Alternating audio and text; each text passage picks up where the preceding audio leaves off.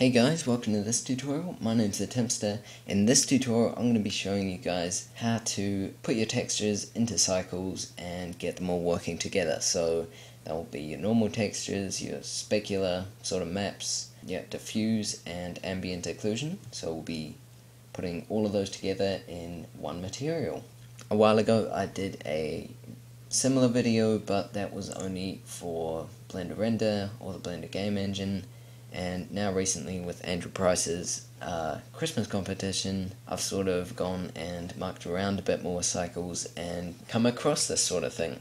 So the first thing we're going to do is go up here, click File, New, open up a new file, press X to delete the cube, and press Shift A and add a plane, press S to make it bigger, down here, so S to make it bigger, so S for scaling, then up here change it to cycles render, GPU if you have a proper GPU, then we can call it test instead of plane, and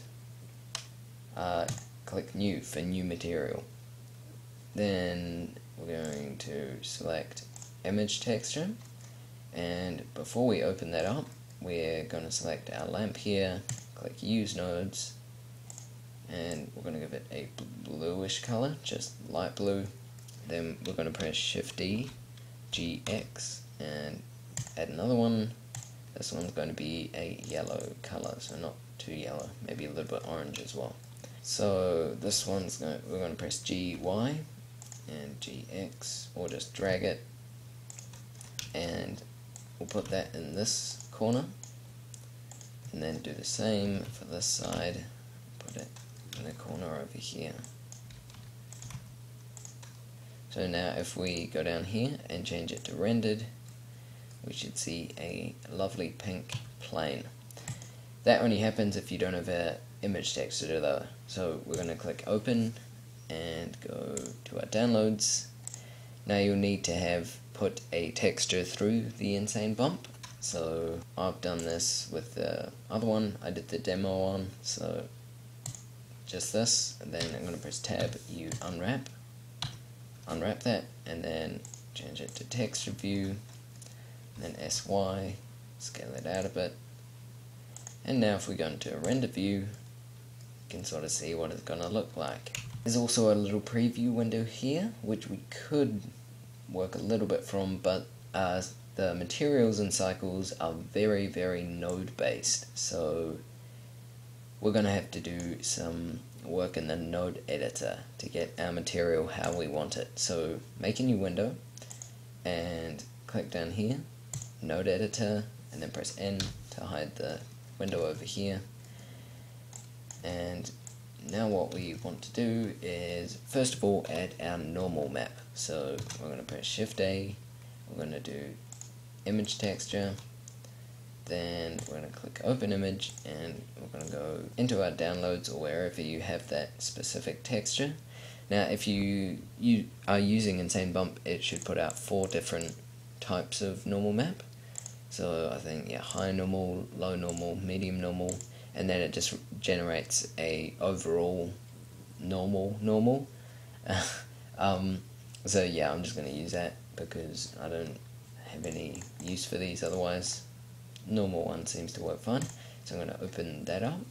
Then I'm going to press Shift A, and we're going to go to vector, select normal map, and add one of those in. Join the color to the color, and in the diffuse node, we're going to join the normal to the normal.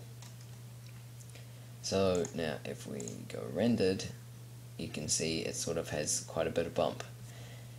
So what previously you could sort of do, what I tried to do is, this is the way that doesn't really work, is if you go converter math and then say multiply, and then you join the color to one value and then the value to the displacement, and yeah, it doesn't, I mean, you get really small bits and pieces, but it doesn't really look that great. There was also, there's also, if you use that normal map node and you put that in the displacement, it works a little bit better, but it still doesn't look very great. So that's why we don't use those, and that's why we plug this into the diffuse. And there we go, looking very nice. So now we're going to select our image texture here, press Shift D to duplicate, and move it over here. Going to click open, and this time we're going to get our specular map. So it should have all our modified textures here, and I think it's one of the last ones with S just before the .jpeg, which stands for specular. So we're going to click open, then we're going to press Shift A, and we're going to add a mix shader. We're going to join that up, and Shift A again, add a glossy, and we're going to join that up as the second one. Now it looks sort of funny in this window, but we need to join the color from here into the factor. So this will determine which parts are glossy and which parts aren't. So yep, that will sort of look like it's got snow or something on it. So we'll turn down the roughness to 0 first of all. You can see it's sort of getting some nice gloss around there, but it's still way too intense. So we're going to move this up here, then press Shift A, converter, math, and click in there. Then we're going to select multiply. Now we can have a say on how much gloss we want on the material. So if we set that to nothing, there's no gloss, and if we set it to 1 or even above that, then there's lots of gloss. So I think a value of around 0.3 or 0.2 work quite well. So something like that. Then now we've got our diffuse, we've got our bump, we've got our specular. Now we only need the ambient occlusion. So this is sort of a bit more, it's a bit more optional. It might make the texture look a bit better, it might make it look a bit worse. So select this image texture here, the original diffuse, which is plugged into the diffuse node.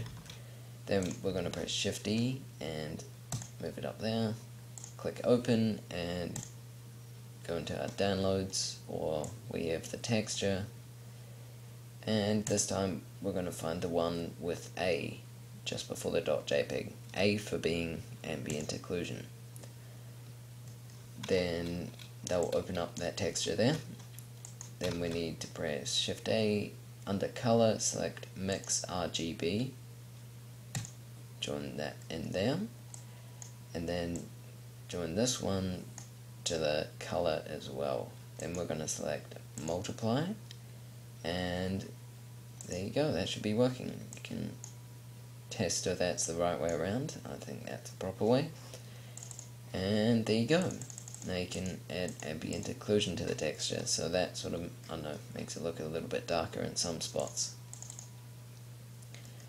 But yeah, so I think for the ambient occlusion, something around 0.4 look quite nice. But again, yeah, depends on the environment you're putting it in and a whole lot of other stuff. So there you go, guys. That's how to set up the texturing in Cycles from Insanebump. So I hope you guys enjoyed the video.